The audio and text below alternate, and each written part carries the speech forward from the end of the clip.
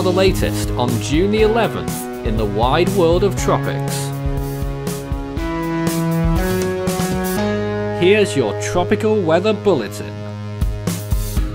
We have our 27th storm of the year so far. It's Cyclone Vayu, which has formed in the Arabian Sea off the western coast of India. It's June the 11th, and it's the only system that we currently have on the radar anywhere around the world. So, day 11 in the Atlantic, no storms or any invests active at this time. It's dead.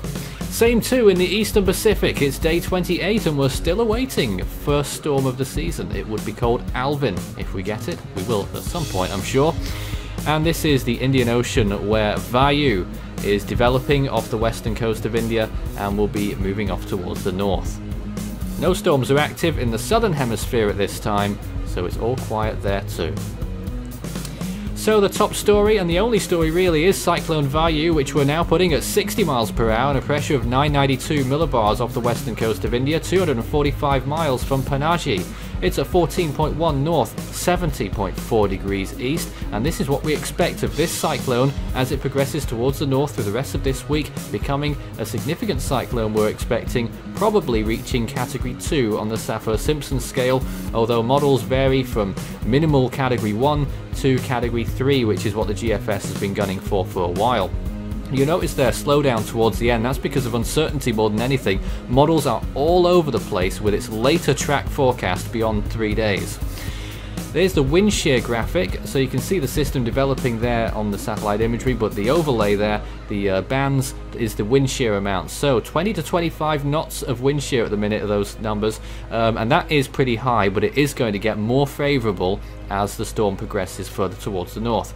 Looking across the world right now, the northern Atlantic, it looks like this right now. Not much going on. Some thunderstorms occurring over southern Florida, the Bahamas and Cuba, and significant amounts of Saharan dust over there in the Far East as well, which is an interesting point to note at this time of year. Looking at the Gulf of Mexico there, also pretty quiet, although there are some thunderstorms developing there, pushing off, being blown towards the south over Mexico. The Eastern Pacific looks like this right now. You can see very little really going on, although a few little bits of convection starting to get a little bit further north than what we've been seeing in recent days, from the equatorial region to the proper tropical development region. The Western Pacific is very quiet, a remote ocean there looking at us right now. That frontal system is still going on, and there was a hint that 1 or 2 cyclones could have developed from that, short-lived Western Pacific tropical cyclones. No signs of that happening just yet. We'll keep watching. The Australia and South Pacific region is, as you'd expect, very quiet by now. You can see just a little flare-up occurring over there in the South Pacific, and in the Indian Ocean, of course, we have the obvious, and also in the Bay of Bengal. There is some fair amounts of convection occurring, 1 or 2 little hints that there could be development there later on in the week or next week. We'll wait and see on that too. Sea surface temperatures around the world look like this. The Eastern Pacific, very warm in that usual area that we look for early development off the southern coast of Mexico, 30 degrees plus. The western Gulf of Mexico is one of the warmest places in the Atlantic right now, temperatures nearing 30 degrees. And in the Caribbean, very warm there, 28 to 30 degrees. 26 to 28 actually, I think that was. So in the Arabian Sea, where Vayu is, temperatures very warm, soaring above 30 degrees Celsius. Same too in the Bay of Bengal and also in the South China Sea. In the open West Pacific there, still very warm, 28 degrees at minimum, which is certainly more than warm enough for sustained cyclone development. Cyclone Vayu looks like this right now, still trying to get rid of all that luggage to the western side of the cyclone before it can really push on and develop and rapidly intensify quite possibly. We could also be seeing the beginnings of that now. I don't think so at this particular moment, but we are watching out for those red flags and those significant intensification signals. At the minute it's still fairly gradual, but it is indeed intensifying, make no mistake of that. The next name in the Atlantic is Barry.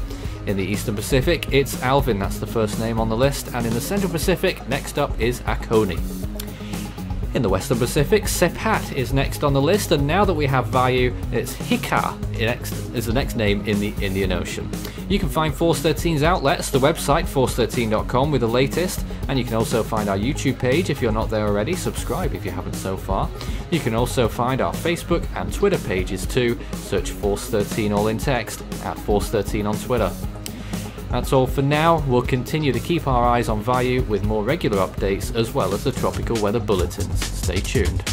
You can also help the project become even better by becoming a patron. You can see more information about all the benefits involved by visiting patreon.com/Force13.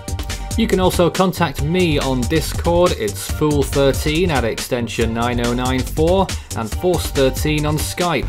You can also find our server link to our Discord server for tropical weather chat in our description.